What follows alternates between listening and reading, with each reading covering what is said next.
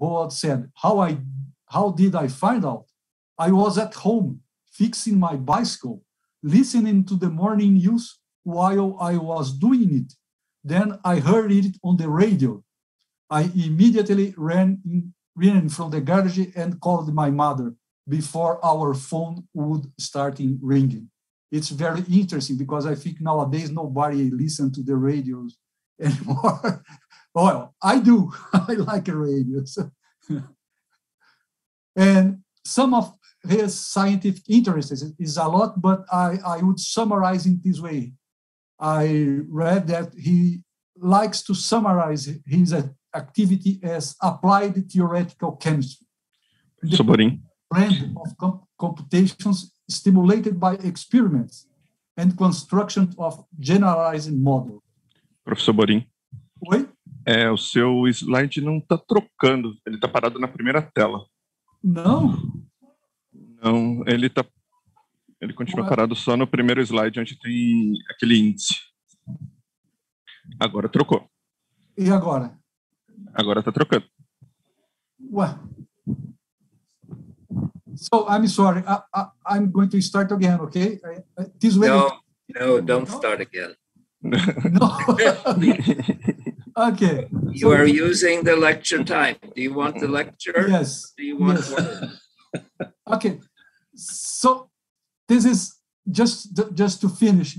This is what Professor Hoffman was telling us in 2004. He was here for help people to understand how science is important in the Samba School of Rio de Janeiro, the Unidos da Tijuca.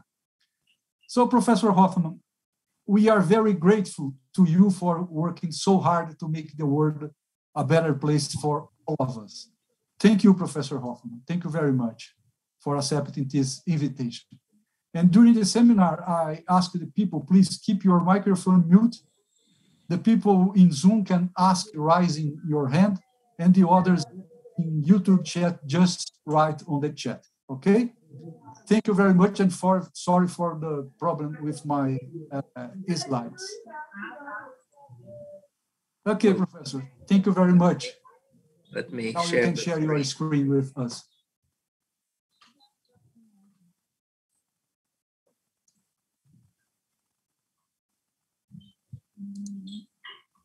Okay, do you see a red and black slide? Yes. Very good. So if you do not see the slides, please interrupt me. Okay. Okay, so thank you both for the introduction, for Paulo for showing that picture of Taganrog Falls in back of you, a good memory of Cornell. And Antonio for inviting me. I did not mean to interrupt your presentation, but I need all the time in the world for my lecture.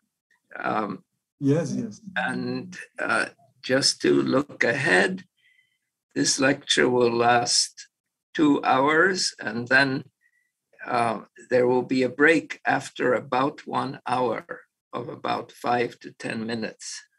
Which I will announce for everyone to have a coffee. Now, I want to talk to you about chemical bonding. And I can best begin by starting with two quotations. One was of Charles Coulson, who was a very insightful theoretician. And this is caught from an after-dinner talk, not from a written lecture. But he says, will you reflect for a moment on some things that I've been saying? And I'm not going to read it. You can read it as well as I can. It seems to me that a bond between the two atoms is so real, so tangible, that I can almost see it. And then I wake with a little shock. For a chemical bond is not a real thing. It is not an observable. And that is behind some of the difficulties in defining it.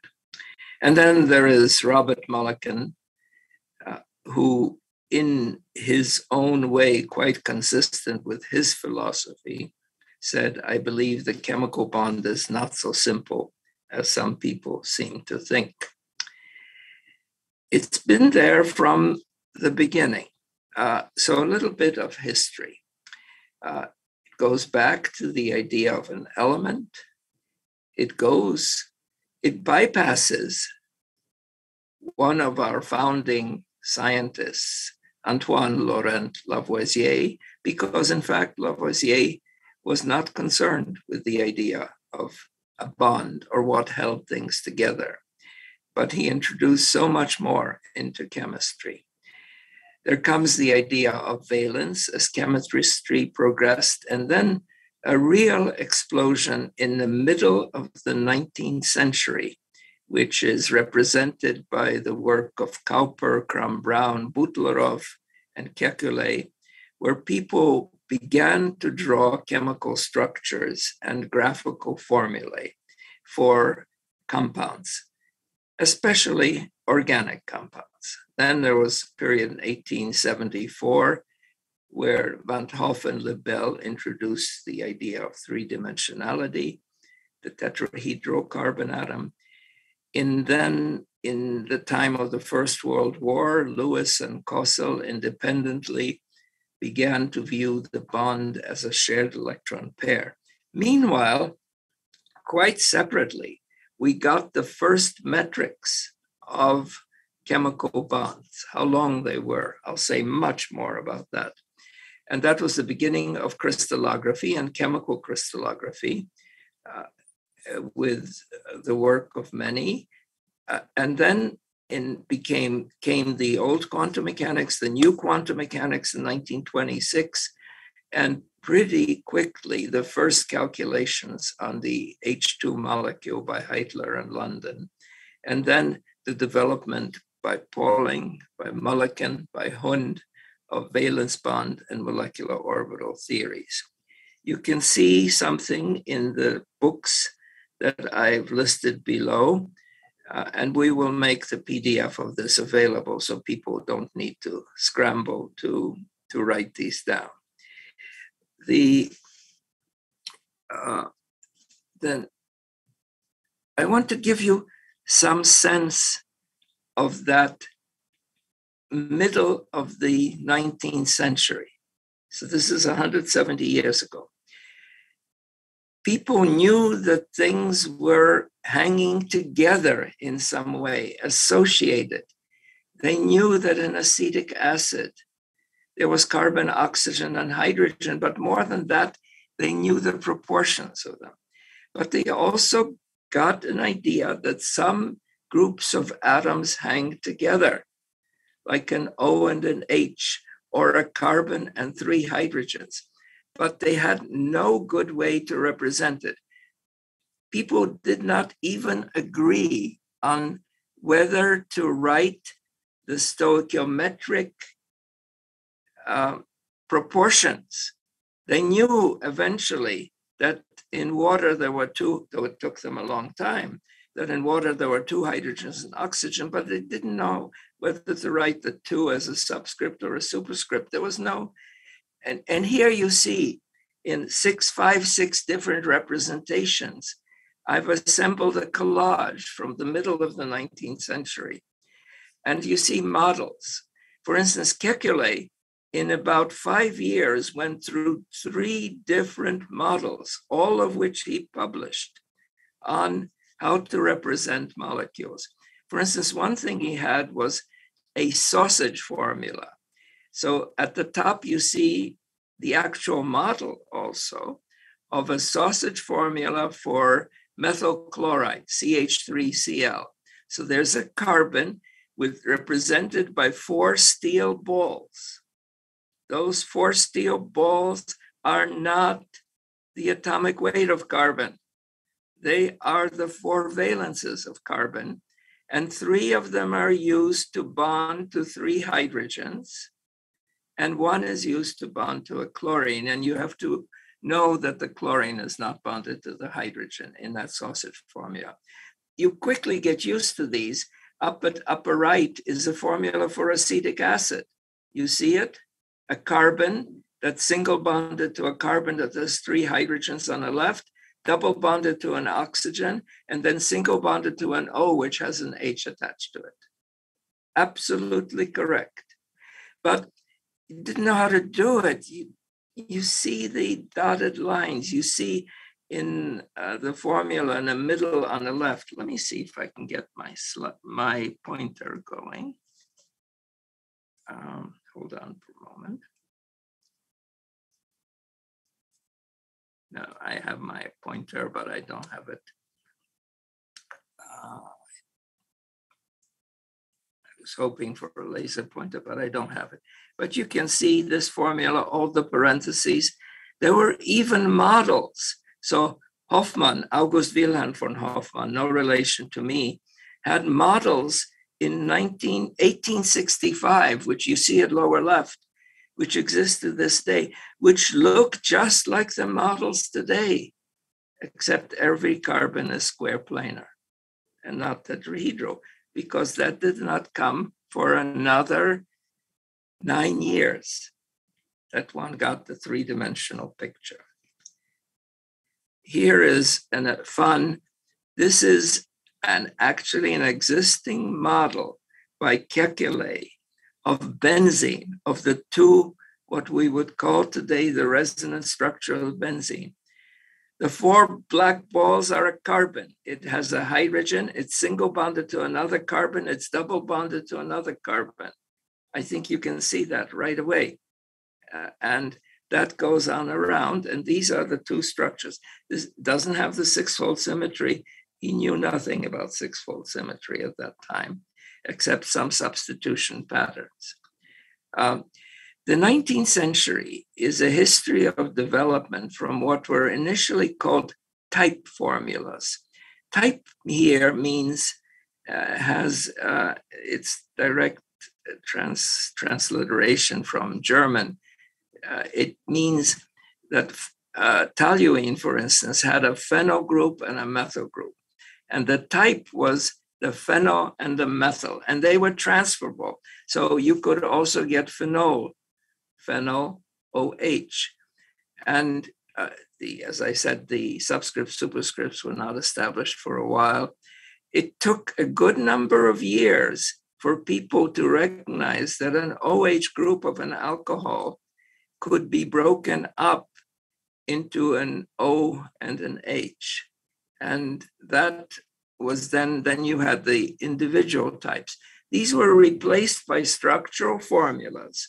And so after 1865, you had these formulas that you see here, which look not that different from the modern formulas.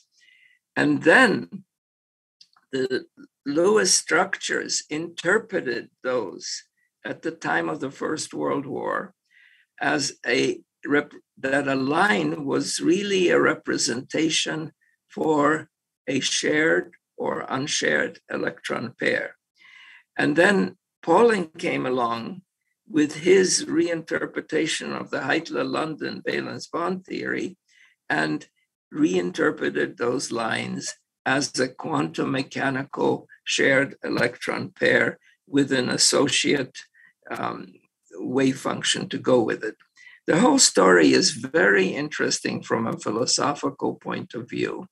First of all, what you see here is representation.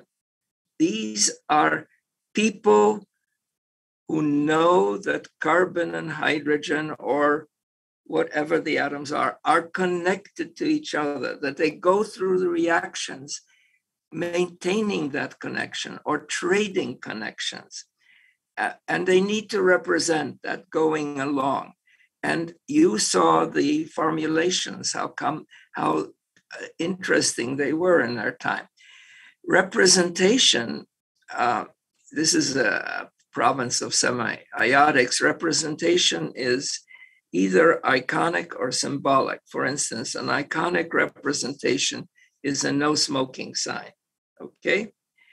A symbolic representation is at the top in what it is in Europe, and at the bottom, the E is there in Brazil. And it really makes a difference when you park there, whether that bar is there or not.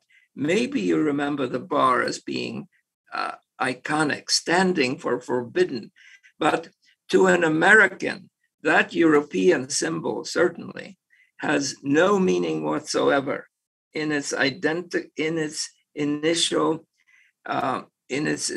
symbolism. In the same way, from the beginning in chemistry, there was a mixture of symbolic and iconic representations.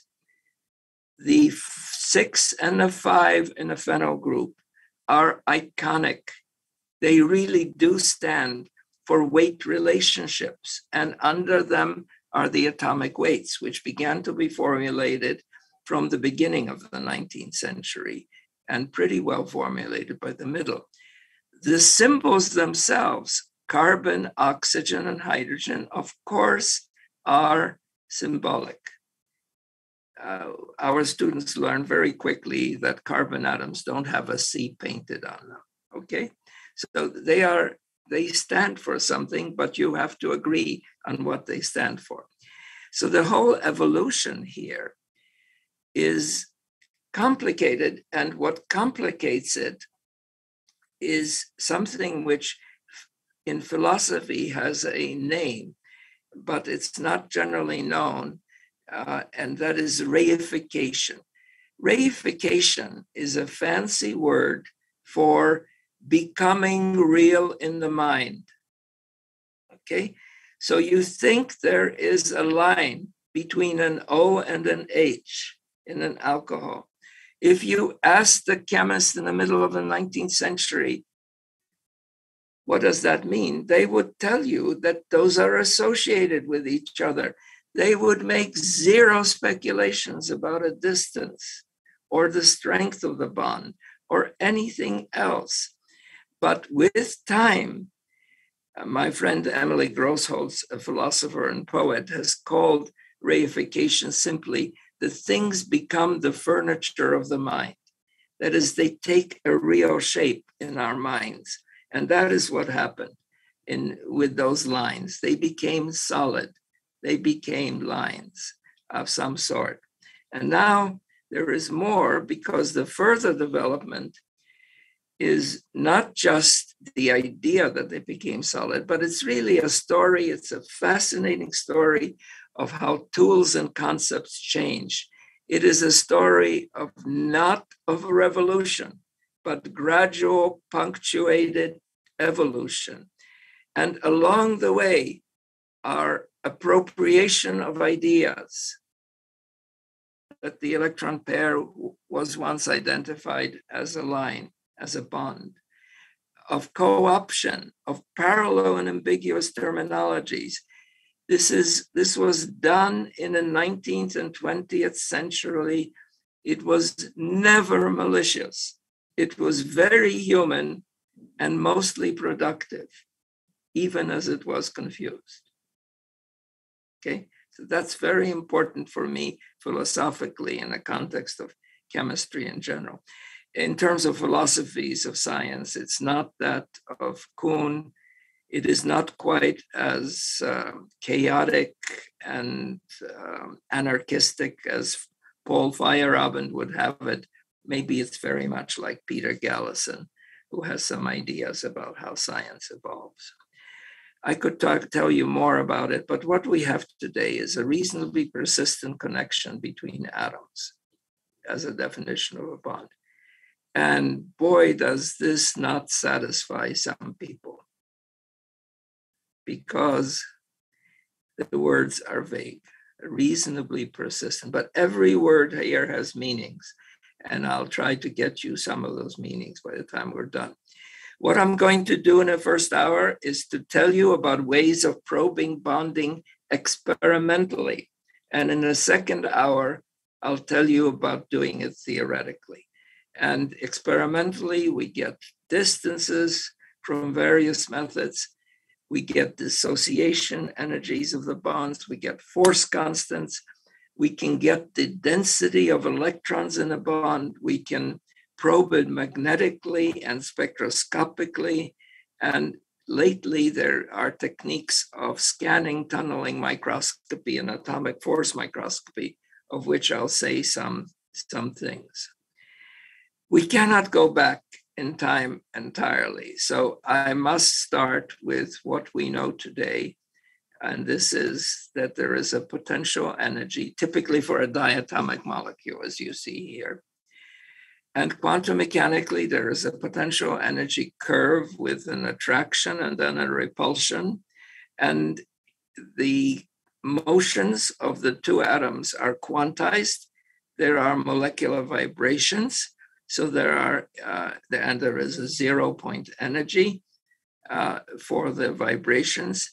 And there are different ways of defining both the dissociation energy and the force constant, and also the bond length of a molecule, which we are aware of that every method that you use, and chemists learn this more or less well, every method you use to determine any of these experimental quantities is subject to some averaging, which depends on the conditions of the experiment, the time of the experiment, the time scale, and also the temperature, and also the pressure. So on the variation of the physical observables, but we can get at it from this idea of a potential energy curve. So let's talk about distances first. So here is what's happened in the last 50 years, longer than that. But the evolution, I'll tell you, in the last 50 years. There are machines you can buy, an X-ray diffractometer, which if you have a single crystal, and I'm talking about a discrete molecule, if the molecule cooperates by crystallizing, and a lot of effort is spent on crystallizing, you can get a diffraction pattern, which you see at upper right. And from the diffraction pattern, you can get a map of the electron density, which is sketched at the bottom, not for the same molecule. And then you can get the kind of a picture which you expect to see at lower of a molecule. Here it happens to be an organometallic molecule of nickel with 2 nickel centers in it. The cost of these machines has gone down to of the order of $100,000 or so. And the time with the computer systems that have become available to get the structure has changed from 6 months about 60 years ago when I began research to about a half hour from the time that you take the crystal over, you mount it, to the time that you have the full structure. And it can go quicker than that even. But this is what we have. And I'll tell you in a while how many of these we have. Well, I tell you here. Supposing you want to know the length of a CC bond, and you mean a saturated bond, meaning a single bond, meaning a bond between carbons that are bonded, let's say, to 3 other groups each, and then bonded to each other. So today, if you wanted to know that, it would be a mistake to go to a theoretician. What you need to do is to look in a Cambridge structural database, where people have agreed for 60 years to deposit new structures. The database is now a problem because people are not depositing structures anymore. But here is a friend, Jay Siegel, did this just after I talked about this in the seminar. And he said he went into the Cambridge structural database. Here you see how many structures are in there. So let me give you the overall picture. Chemists in 200 years of frenetic activity have characterized about 2 to 3 million about 150 million well-characterized molecules. Well-characterized has to be defined, but and there's a problem. My DNA is a molecule, your DNA is a molecule, it's a different molecule.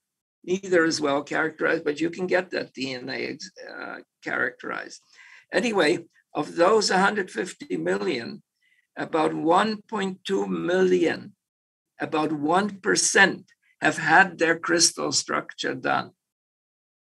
And their coordinates are in a Cambridge structural database, an incredible repository of structural information. And there are about 2,000 neutron structures. There are a few electron diffraction structures. There are a few others, but most of them are X-ray crystallography. So you go into that structure, J. Siegel did, and you ask, give me the compounds that you have, which have 2 carbons, each bonded to 3 other carbons and are bonded to each other. And the crystal structure answers you and says, boy, you don't want to see those because I've got about 17 million such distances. Do you really want to see all of them? Do you have the money to download them? It asks that structure. So Jay said, give me the first 10,000. And that's what you see here. Here you see 10,000, the first 10,000 structures. And what you see is that now, what you should know is some of these structures that people have submitted to the Cambridge Structural Database are good ones. Some of them are lousy ones for whatever reason. When you have 1 million of them, it doesn't matter. If you have an intelligent human being, they'll recognize the lousy structures among those as outliers in this game. And so you see that the bond length is 1.53 angstrom. You also see, incidentally, that there are slightly more on a long distance side than there are on the short distance side. That comes from the potential energy curve that you saw. That's not an accident. That's actually some physics being displayed for you.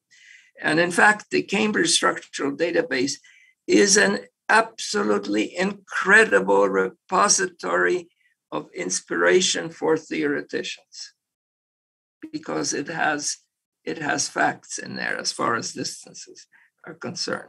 I could go on for a while now, show you one, but let me show you something more complicated than CC bonds. Here is iodine-iodine bonds. One of the amusing things, the Cambridge Structural Database had a rule from the beginning. They wanted to have organic structures. So they said you have to have 1 carbon, 1 hydrogen in your structure. So the I2 molecule is not in the Cambridge Structural Database. But some I2 molecules are. How did they get in there? That's because they co-crystallize with some organic stuff. And so you've got co-crystals of I2 with some organic molecule. That's the little bond here, 2.66. So what you see here is a wider range of distributions. And what are those various peaks? Well, one of them is I2, which is 2.6. Here's the structure of I2 itself at low temperatures, 2.66 angstrom. Incidentally, if you want to know what is the van der Waals distance, iodine to iodine, don't ask a theoretician. Look in the Cambridge Structural Database.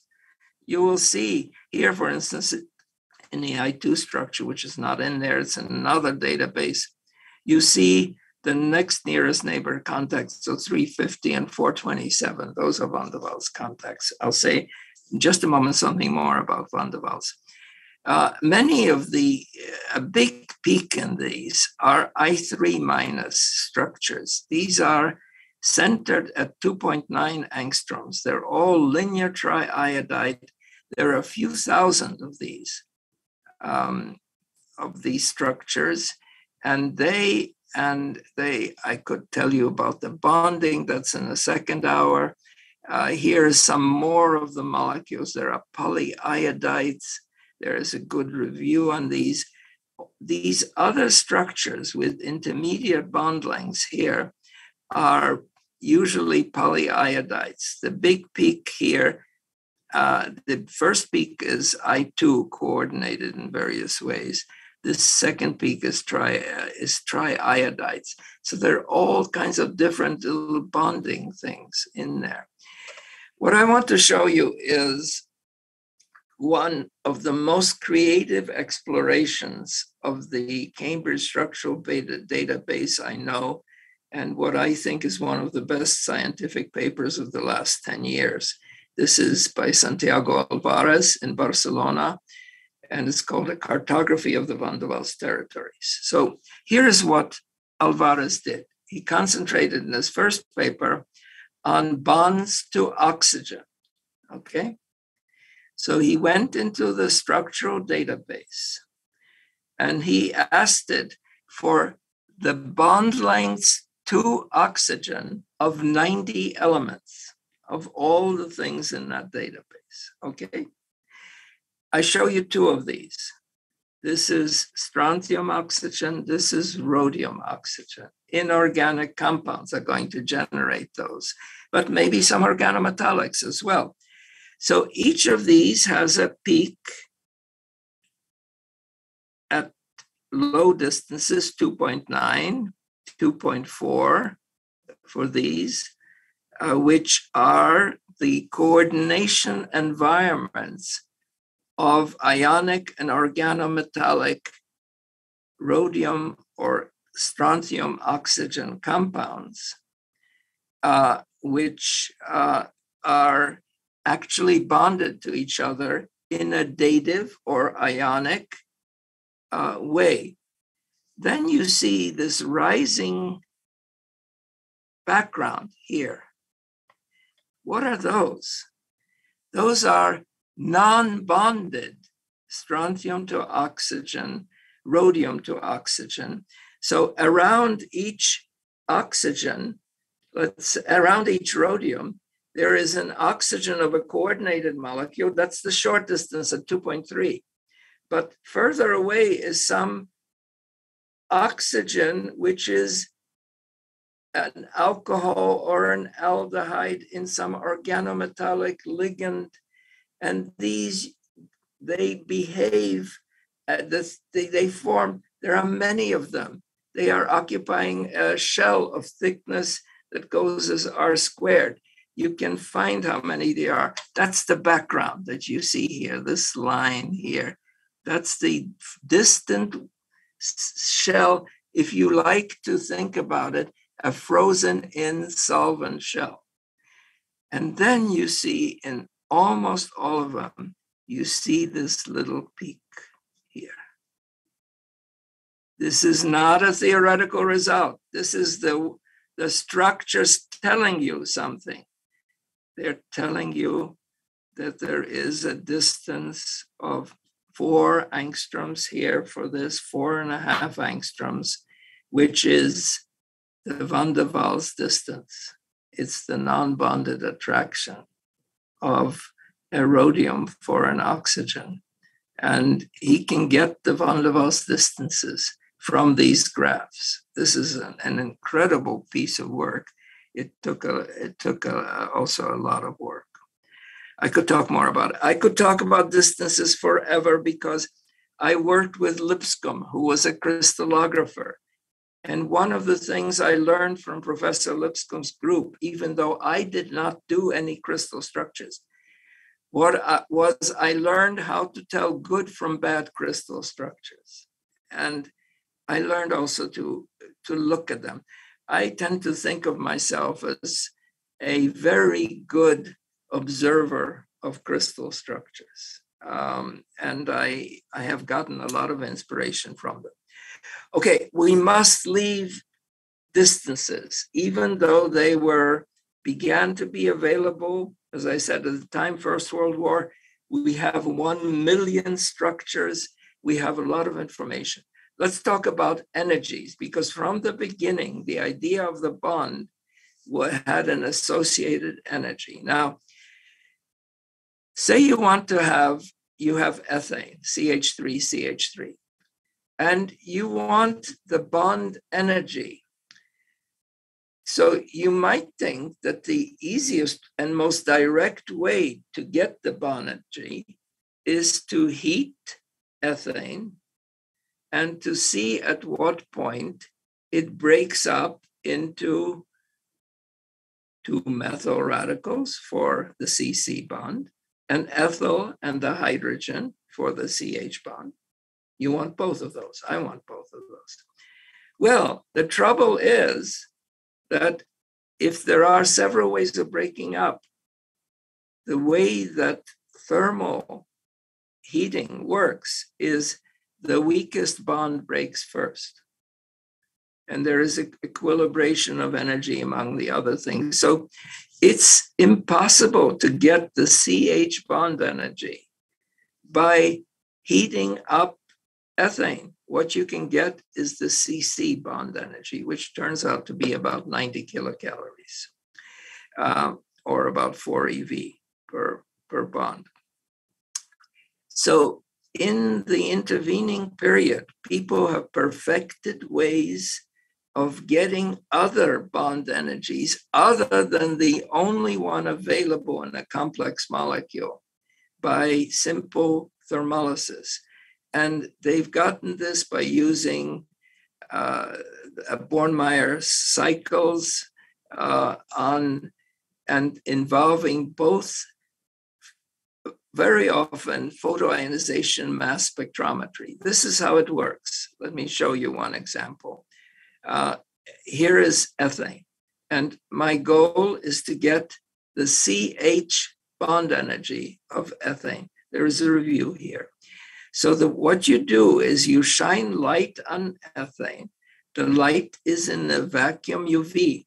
This is not visible light. Ethane is colorless. And at some point in the UV, there is a threshold for ethane actually absorbing the light and breaking up. And when it breaks up, it goes to ethyl cation and the hydrogen and an electron. It's a photoionization. Now, you can measure that very precisely. You can also independently measure the ionization potential of an ethyl radical, CH3, CH2 neutral. Or you can measure the electron attachment. You can generate the ethyl cation in a molecular beam and measure the energy that's released when an electron is taken up by that ethyl cation. That's the reverse of the ionization potential. So you have a check actually from two directions, but you can get this now. If you take these two equations, you just add them up, you get what you want, which is remarkably that you can get the CH bond energy. This is how most bond energies today have been determined. Some are easy, predictable, and they can also be calculated today. And there is an interesting story about modern thermochemical tables are often a combination of experimental and theoretical work. And that's another story. Anyway, a CC bond in ethane of 88 kilocalories is weaker than the energy when two CH2s come together because of the double bond. There are some surprises which are lots of fun to think about. For instance, that same energy for silicon, down group 14, is very different. The gain in a silicon-silicon double bond is not very stable, neither thermodynamically nor kinetically. And there is a story here that's related to the silicon analog of graphene and why that never will be found for freestanding. So there are other things. Silicon is weird and it's not carbon. So this points to me Silicon is my favorite element not because I've done much about it, but because to me, it is the prima facie definition of what is the value of the periodic table. It is the same and not the same. Silicon is like carbon, but it's not like carbon. Here you see it's not like carbon at all. And that's what's interesting. Bond dissociation energies usually correlate with bond distances in a direction that short bonds are strong, of course. And that has been there from the beginning, but it's not always true. Here are some computed, very good computations, potential energy surfaces for the C2 molecule, which I'm interested in here, not because it has a quadruple bond in the ground state or not, but what I'm interested in is in looking just at the ground and excited states and seeing that, in fact, most bonds that are longer equilibrium bond lengths, that's the bottom of these curves, are in fact weaker. But it's not always true. Look at this one over here. That's an excited state of C2 that has a lower bond energy. That's the energy necessary to knock it apart to two carbon atoms. Lower bond energy than the ground state, but has a shorter bond. Isn't that interesting? And I want to know why. Of course, that's why I look at these things. Let's talk about the third measure of bonds, and that is the force constant. So this came also from the beginning, but the general idea is that near the bottom of these potential energy curves for any molecule, you can usually fit a quadratic. Usually, not always. And it's interesting, cases where you can't are interesting. And that quadratic, there is a force constant. This is the force constant of the spring that gives that molecular vibration. So this is the idea of two atoms connected by a spring and the force constant of that spring. They're of course related, that the force constant goes as the square of the frequency. They're related to each other by a square root along there. There is a reduced mass also. Now, this is behind the use of infrared spectra by organic chemists for 70, 80 years now. This is a typical spectrum of, as it happens, isopropanol. And here, for instance, is an OH stretch characteristic. Also, its shape is very interesting. These things have come of prominence. You know, vibrational spectra are even known to the physics community. I'm joking. But what I'm talking about here is that if you look at the information coming in from outer space, this is from the cloud in Sagittarius. You get, if you look at it at sufficient resolution, you will get spectra that look like the two middle panels here. There are thousands, if not millions, of lines in these. And you look at higher resolution up at the top, and it's still higher resolution over here. And you can see still many, many lines. So what you have is lots of chemistry going on in these clouds or in the atmospheres, the outer flares and atmospheres, especially of brown giants. And people are very interested in these things. Anyway, early on, people tried to calculate, to relate the strength of the bonds to the force constants in such what was called a vibrational analysis. So in a vibrational analysis, what one does is one takes a molecule and one assumes certain force constants for certain bonds, like a CH, and then calculates the vibrations and compares the vibrations with experiment, which you saw on a previous slide, and then gets the force constants which best match the vibrations.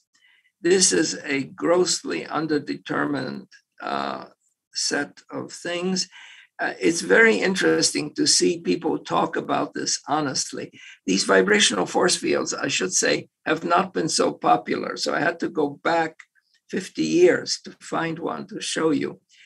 This molecule was made, trimethylene methane, iron tricarbonyl, a very interesting molecule with threefold symmetry with a C with 3 CH2s above an iron tricarbonyl. The structure was known from an X-ray structure, but someone did a force constant analysis from the detailed measurement of the vibrations.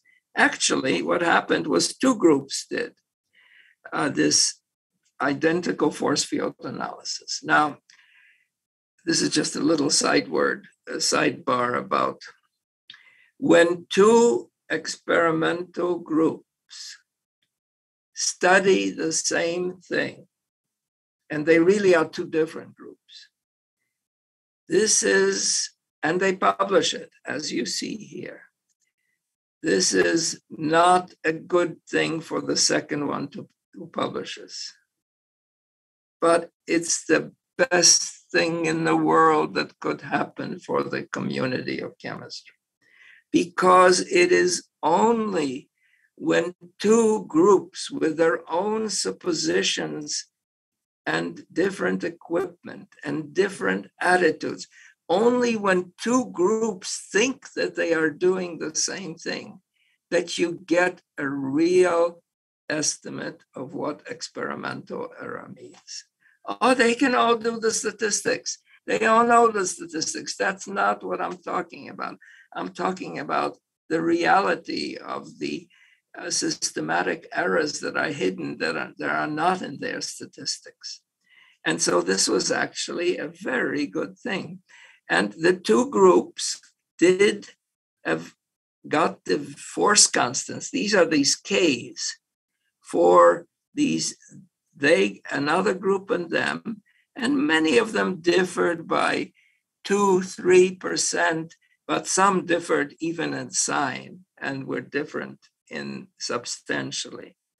And so one of these was a very honest person. Foyle Miller was a great spectroscopist, and he said, and I want to show this to you, he said, two different valence force fields are now available for this molecule, that of the other paper and ours. Both reproduce discarding frequencies well, but they differ considerably. Is either set right? We believe that most force constants which have been derived from large symmetry blocks should be regarded with skepticism. And then he traces out the uncertainty.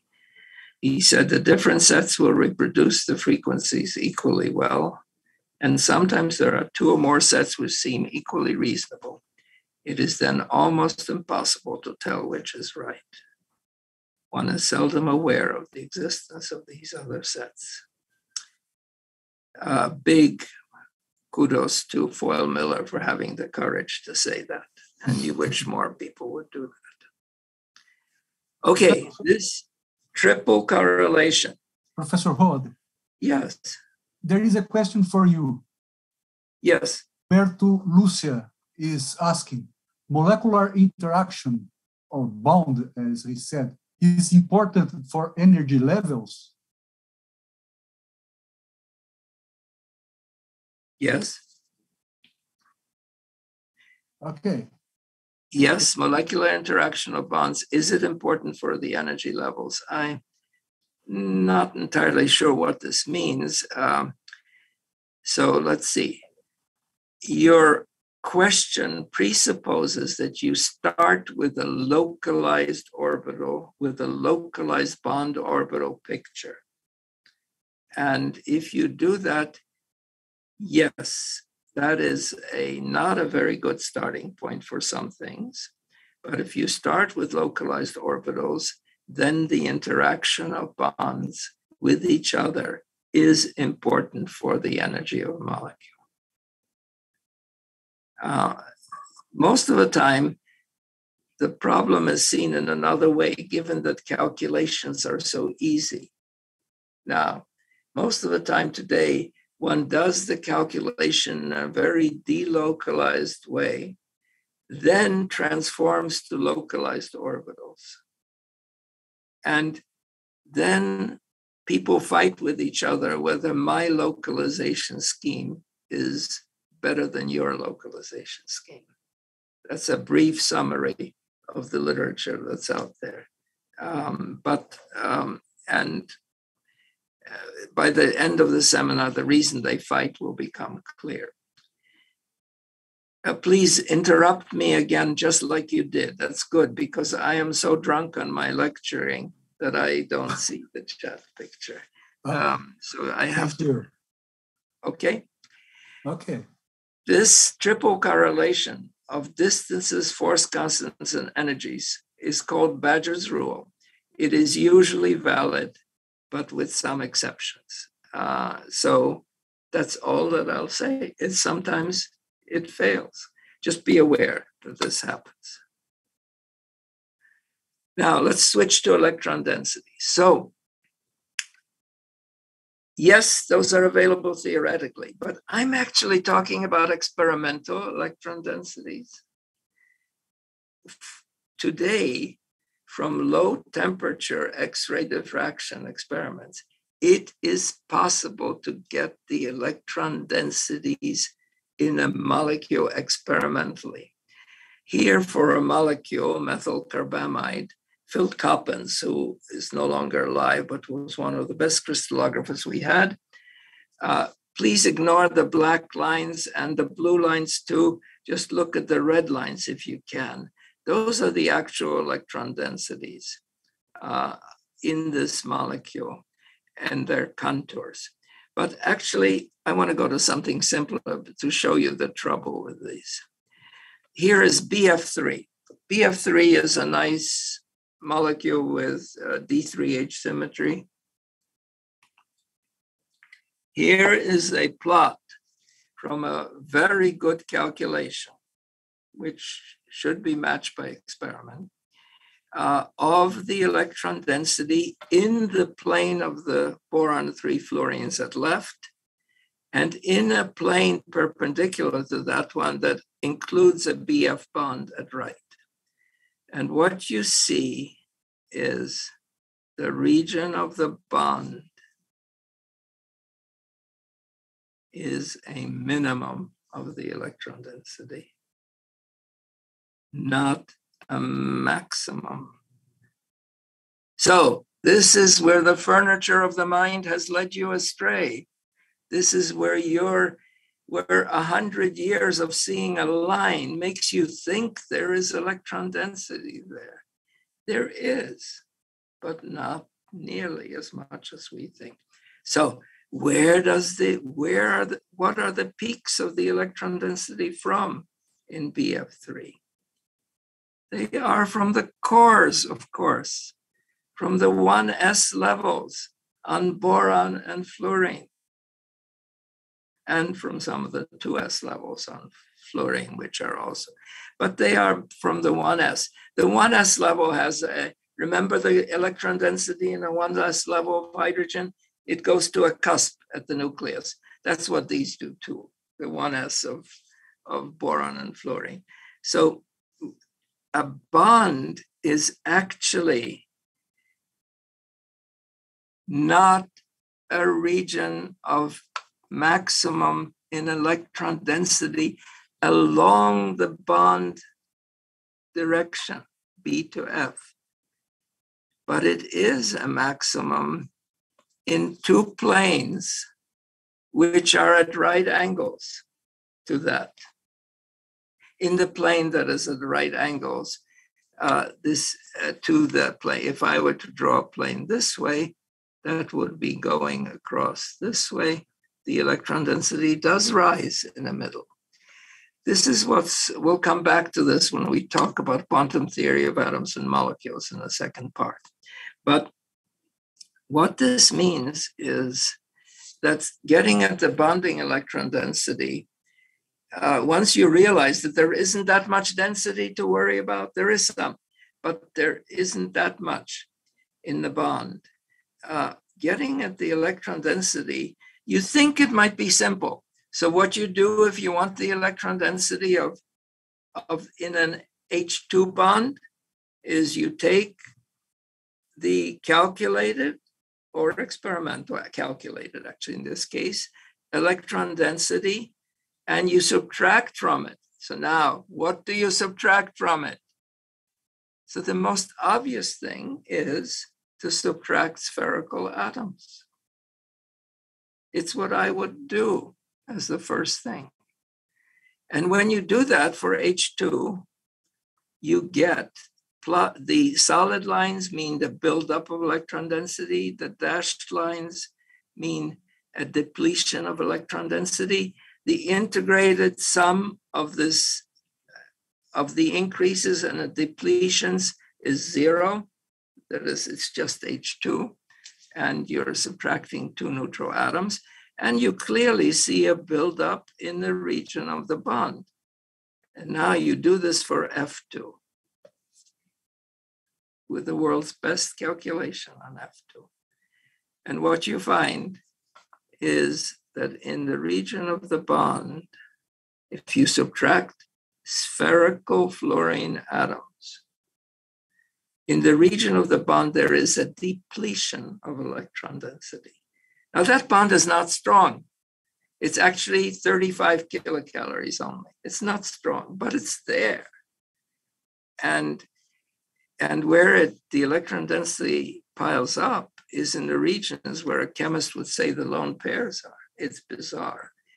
But what's wrong here is you have not polarized the atoms to prepare them for bonding.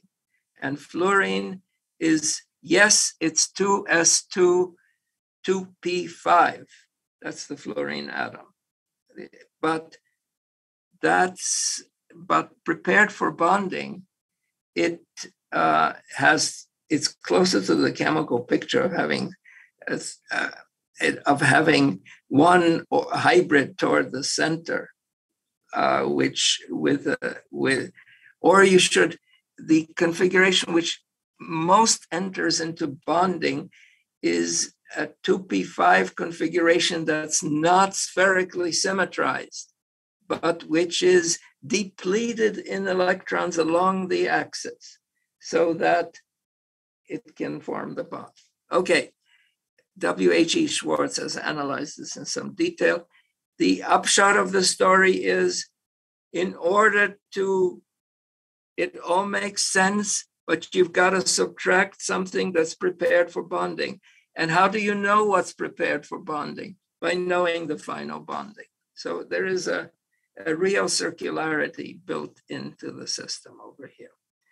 Okay, magnetism, ionization potential, spectroscopy. I don't have too much time, but magnetic criteria in general have been used for analyzing especially weak bonds and especially for inorganic compounds.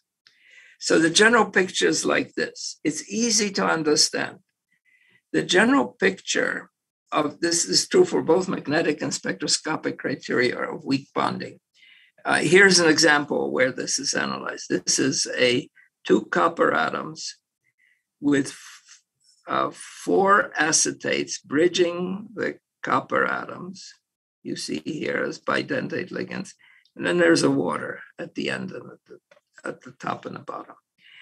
That copper is a copper plus 2. Copper plus 2 has got a hole in the D block. And so there is an odd electron in here, actually in an orbital, a D orbital that's pointing toward the ligands, and there is an odd electron in the copper underneath. The 2 coppers are separated experimentally by a distance that is 2.75 angstroms, just a bit longer than a single bond. Is there a bond between the 2 coppers? That's the question. Typical inorganic bonding question. It can be often translated into a more complicated question of, Is the ground state of the molecule high spin or low spin? That's what I'm asking now. Are the two electrons unpaired, high spin, or are they paired, low spin? It also translates in a solid state in the question of ferromagnetic or antiferromagnetic coupling. The general picture is like this. There is a bond and an antibond. Call those a sigma and sigma star. There are two electrons to be put in there. If the two orbitals are not far from each other, that's what weak bonding means. If the two orbitals are not far, if they're far from each other, you've got a strong bond. There is no question the ground state is a singlet. No one would propose a high spin molecule for a strong bond. But when your two levels are close to each other, then there are four configurations that compete for being the ground state. One of them a triplet and three singlets, 6 microstates. And if the two levels are very close to each other, usually the triplet wins out and is the ground state. But this is the basic question, and this is how this orbital splittings and the values of the exchange integrals that are involved here. I'm using theoretical language, but the simple theory behind this, I've essentially said in words, is there, and it's used in magnetic criteria. Spectroscopic measures of weak bonding are similar. If you have a bond that is a bonding and anti-bonding orbital, 2 electrons in it, and then if you somehow increase the strength of the bonding, which means split the bonding and anti-bonding levels apart more, you will get a blue shift of the first electronic transition, which is promoting one electron to the other level. And this is, I am not doing justice to this. In my own work, I've done this because I want to finish the first part. And that comes with my talking about STM. STM, scanning tunneling microscopy, an incredible technique coming out from the mid-90s, where you take a tip, typically it was tungsten in the beginning, and you can maneuver that tip relative to a conducting surface, and you could put a molecule on it, and you measure the tunneling current through whatever molecules on top of this, or just from the surface. And you have exquisite control to angstrom, 10th of an angstrom scale in all 3 dimensions, in jamming it into the surface and in laterally moving it along the surface. And the first pictures were incredible of an unusual reconstruction on a surface of silicon called a silicon 111 surface. Because this was done at IBM, from the beginning, there was an extraordinary amount of hype attached to this because it was done at a company. Not that scientists working for themselves are incapable of generating hype. They are, helped by the public affairs office of their universities. But in this case, a company, IBM, did it. And so what the advertising typically said is, now, after 2,000 years of waiting, you can finally see atoms. Well, I went through the ceiling when I heard that, because that scanning tunneling microscope would not have been built if it were not for 200 years of chemistry, which worked hard and combined the fallible experiments, our tools, with our equally fallible minds in an social activity called science, in order to gain not deniable evidence of how atoms were connected to each other. I'll show you, we didn't need the STM to know the structure of a molecule. And for God's sakes, give proper credit where it's due. And that is to knowing without seeing. Okay? That's in a way what we did. That doesn't mean we didn't do science, but we just didn't see the atoms. But we knew they were there. I think that's much more interesting than seeing them. I also think that knowing without seeing is an important bridge between science and the humanities. This is another story I talk about. So what's the situation now, 25 years after this development? Situation is sort of like this. Here is a model at lower left of a phthalocyanine molecule in a crystal, 4 of them. And what you see is in the STM today is something like this. You don't have, in the STM pictures, you don't have very good resolution. Actually, what you see in the STM is something in a way much more interesting than the atoms, because what you are observing is a tunneling current, and you set the bias of the tip from the plate underneath. So you can tunnel out of filled levels of whatever molecules on the plate.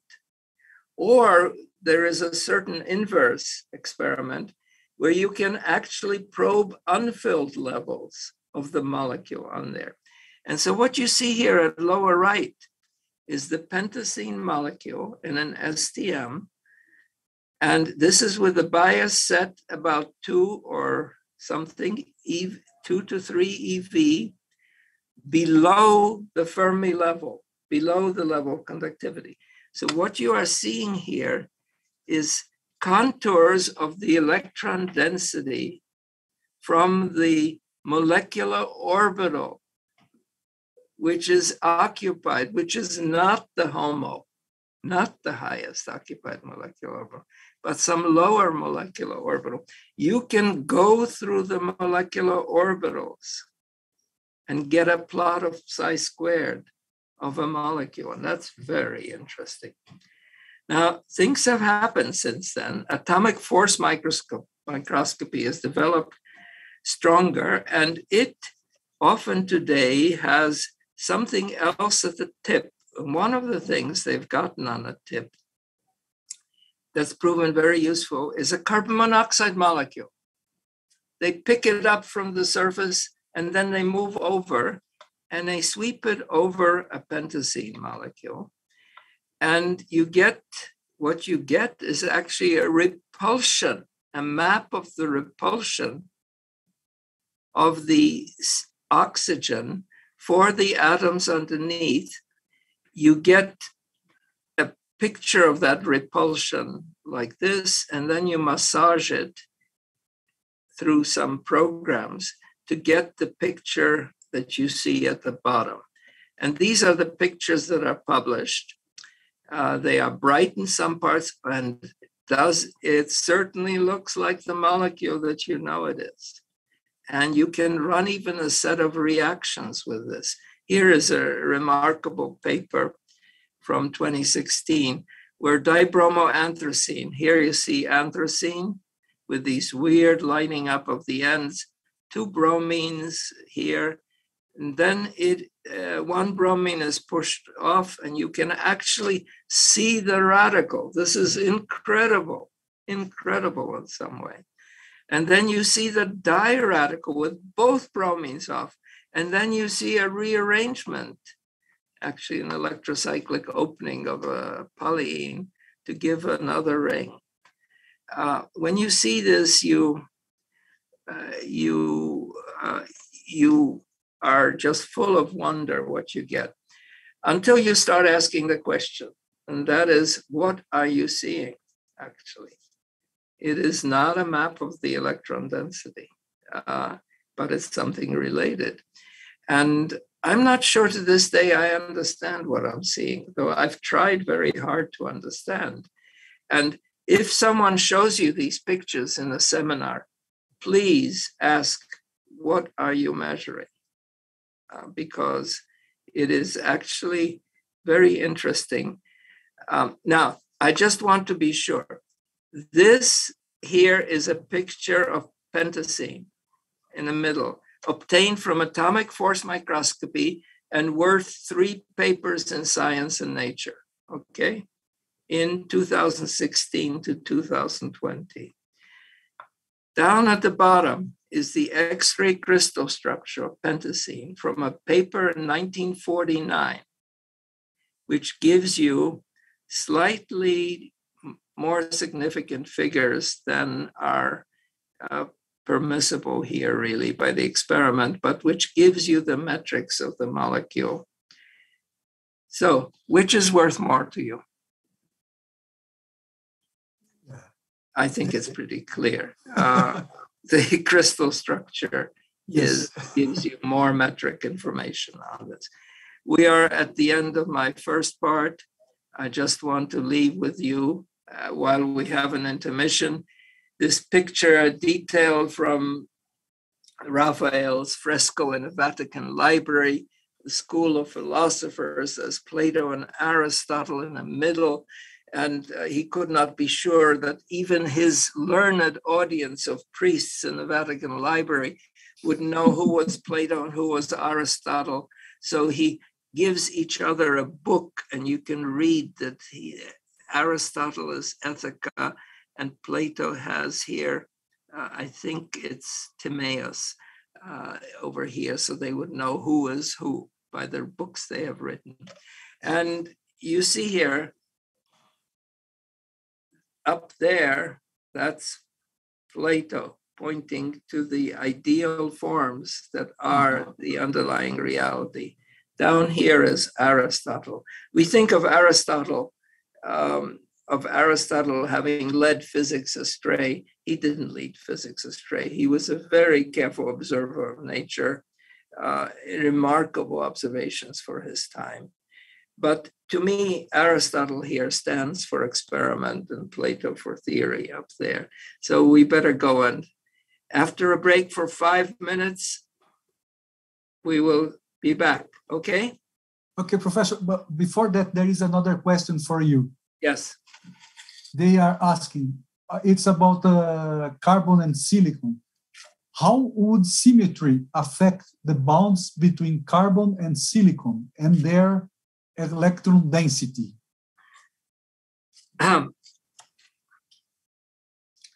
Indirectly, the effect of symmetry. So the story very briefly can be traced. The story has to do with the instability of pi bonding in silicon-silicon. The sigma bonding is okay, as we can see from that bond strength. Also, silicon has an extraordinary bond strength to oxygen, and that more stronger than carbon, which is also strong. So that silicon-oxygen bonding is especially strong. The symmetry, I would tend to say affects it only indirectly.